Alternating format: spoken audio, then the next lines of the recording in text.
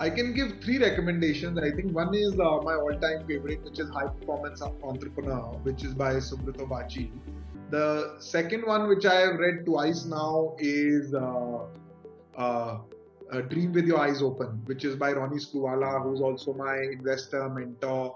And he wrote it, I think, 2, 3 years back. And I've read it since then. I probably read it thrice, once when I was proofreading it, and then twice after that. And I think very, very practical book about day to day, how the problems we are dealing with business and how to really think about scale.